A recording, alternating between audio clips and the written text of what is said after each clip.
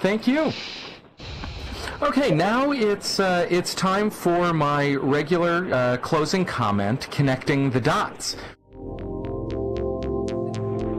Today, the dots I want to connect are the ones that define the outer boundaries of Metanomics. Our challenge is to define those boundaries broadly enough that we can remain an influential voice for our community, people who are taking virtual worlds seriously as that community grows, as the technology grows, and as it, like kudzu, starts taking over more and more aspects of not just technology, but of our work and social lives.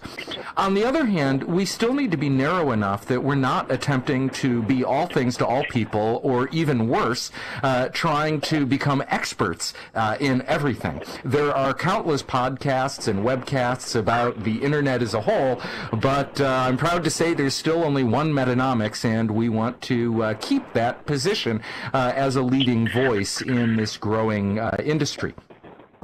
The heart of Metanomics remains, I think, as I defined it back in September of 2007, business and policy in the so-called metaverse of virtual worlds. What is a virtual world?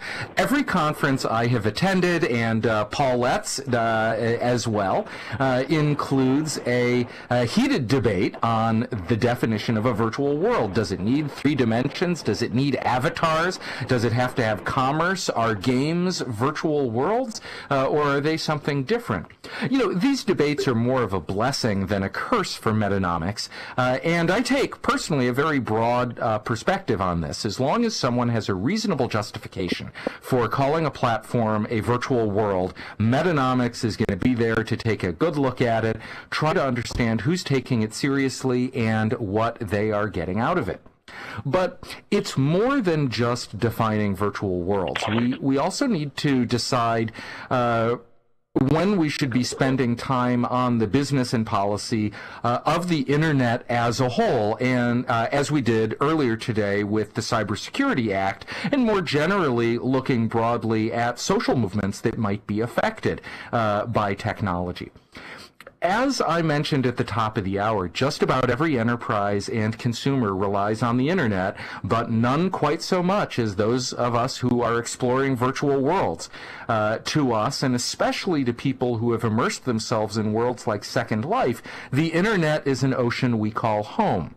So we won't be covering just any internet technology. We're going to continue to view this ocean through the lens of our particular school of fish. So, for example, for many users of virtual worlds, social networking sites like Twitter, Plurk, and Facebook are really just an integral component of their businesses and their personal lives. And we can't understand how these people are taking virtual worlds seriously without understanding how they're using these new technologies.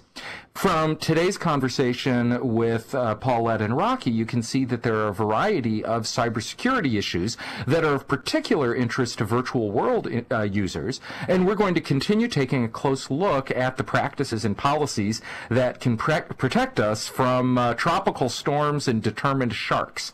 And finally, we'll be casting our policy net more broadly than that. We can't understand the business case for virtual worlds without understanding, for example, the recent energy bill, which may make carbon emissions far more costly than they are now. Whether that's a boon for virtual worlds is, I think, a more open question than many virtual world users seem to think. Sure, traveling is expensive, but virtual worlds have their own carbon footprint, and I don't think we yet have a good handle on just how big those feet are. So this is going to be an exciting season for Metanomics as we grow into the new resources Remedy Communications is bringing to bear. So I invite you all to come on in. The water's fine.